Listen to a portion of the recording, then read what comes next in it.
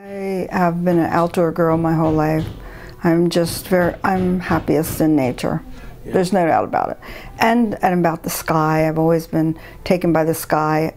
Even as a kid, I used to lay there and just stare at the sky. Actually, my sister and I had a joke. My sister, who's a year younger than me, always found money. And I never found money. And I said, why are you always finding the money? She said, because you're looking up and I'm looking down. That's part of the process, is the learning part. If I just kept doing the same thing over and over, I would get bored. I might do the same subject matter, but I continually try to flesh it out and say, well, how can I do that similar thing but better? Yeah. So I might like a sunrise or a sunset, which I tried for years to do, and boy, it took a long time to perfect it. A really long time, but finally I felt really comfortable with it after a lot of years.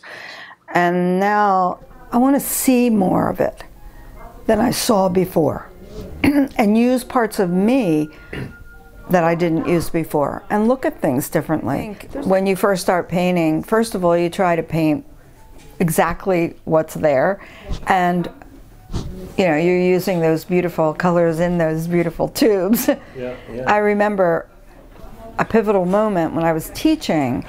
I had been teaching for a while at the Art League, quite a while, maybe 10 years, and I had been working on my own work, and then I said to them, I want to tell you that gray is the glue that holds it all together.